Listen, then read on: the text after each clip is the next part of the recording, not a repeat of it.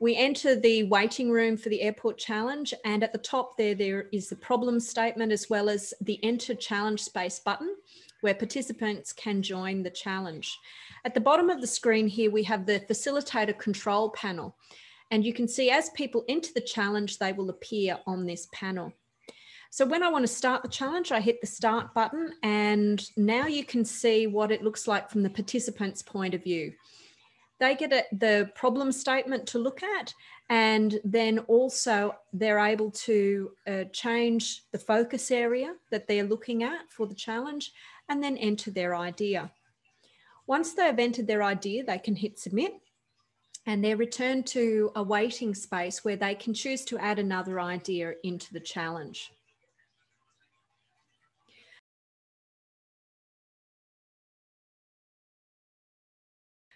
I can look back at the control panel and I can see as people are entering the ideas, how many ideas each person has put in and also how much time is remaining in the challenge.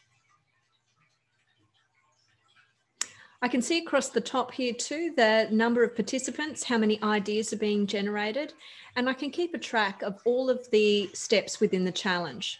You can also see across the top, there's a little warning that tells you you must have a minimum of 5 active participants to have one of these challenges run. And you can see here, I can also stop the challenge at any point and move on to the next step. Here, I'm going to then push everyone into the next part of the challenge, which is the expanding ideas step. Expanding ideas is when your ideas are then sent on to the next person and they get to add or make suggestions to improve your idea. This is not about criticism. This is about providing additional points. And we recommend people go yes and, which is an improvisation technique. So you can add to someone's idea, go yes, no matter how crazy, and then add to that idea. Once you've submitted one idea, you can expand on multiple ideas. You can expand on another person's idea. These will keep coming through until you reach a maximum percentage of how many ideas per person is available in the tool. We recommend that you would normally have at least 2 to 3 ideas per person generated for the expansion step to give you a good number of ideas across the tool. Again, back on the control screen, I can stop the challenge at any point or change the timer, and then I can push them into the next step. This is the integrate step. And this is the point where you see other people's feedback as well as your original idea, and you can combine these or reshape your original idea. This is your opportunity to be able to submit a new idea or to improve on your original idea or integrate as many ideas as you have submitted. As the facilitator, I am able to see how many ideas have been integrated. And again, if we have reached our maximum, stop the timer and then move on to the next step. The final step is rating ideas. So now each person's ideas that have been, particularly those that have been integrated, are then pushed on for different people to rate.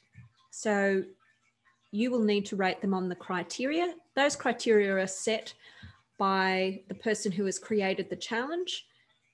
There are a number of criteria that can be set. In this case, we have 4 criteria: feasibility, creativity, costs, and desirability. Participants can also then provide feedback to the person who they're giving, whose idea they are rating.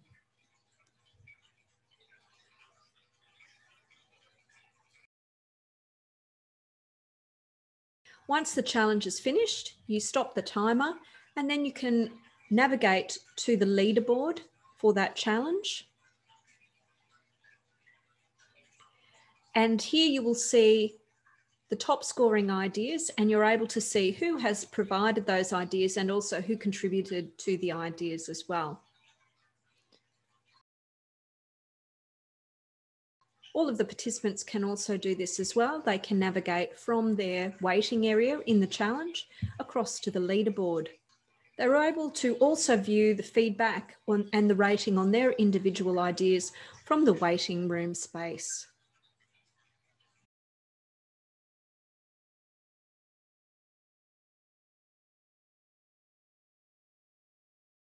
You were also able to access the results or all of the final data by going to the results part in your menu and selecting the challenge that you were running.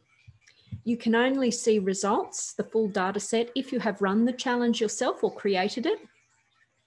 And in this case, you can then select various different views of the data. You can sort it by all kinds of criteria or the leaderboard, and then you can also export the data as a CSV file. And that's it for running a sprint challenge. Thank you.